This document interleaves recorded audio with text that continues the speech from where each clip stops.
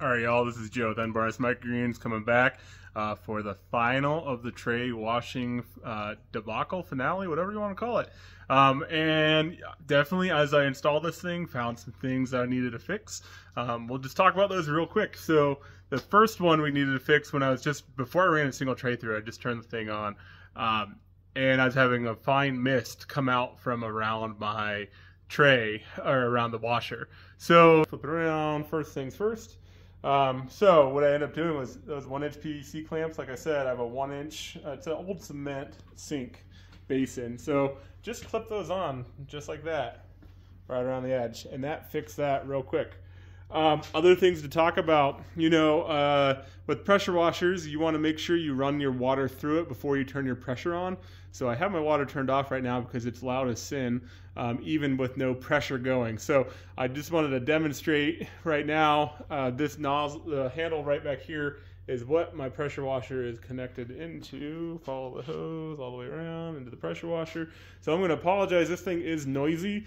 When I'm running this thing, my intention is to have the pressure washer in a different room. Therefore, I don't have as much noise. But for now, you'll get to hear what the pressure washer sounds like if it's standing right next to you too. So with that, we'll go ahead and turn our water on.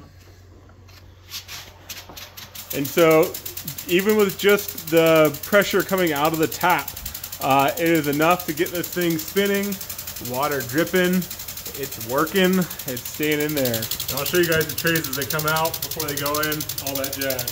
So you find some good dirty ones. Alright, so I'll show them to you before I run them through too, just so you can see how dirty they are. And they get noisy.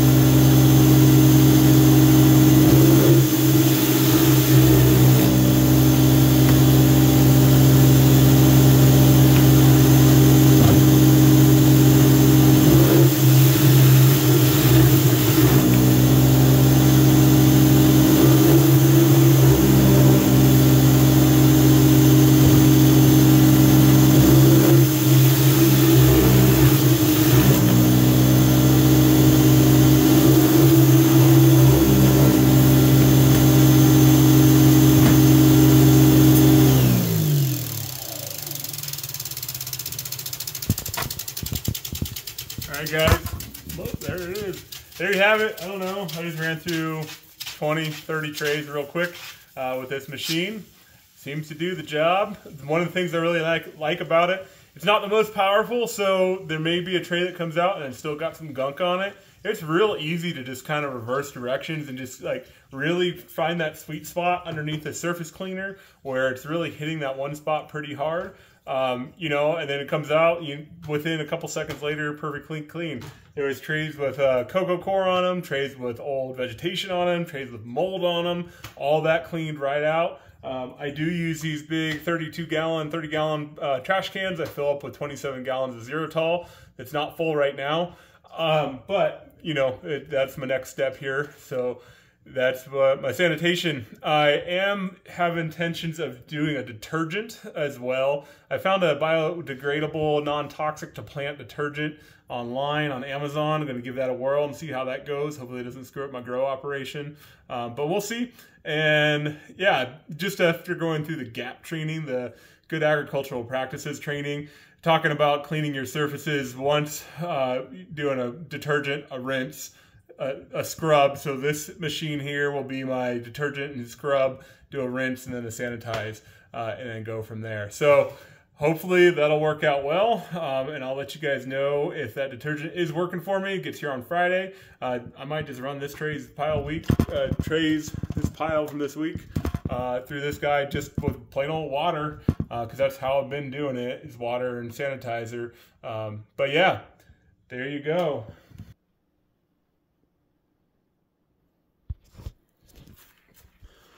Once again, you know, if you found this video series helpful and you're like, I could do that for 350 bucks as opposed to 3,500 bucks, and you want to throw me a $5 or a $1 or 10, whatever, I'll have a Patreon link below.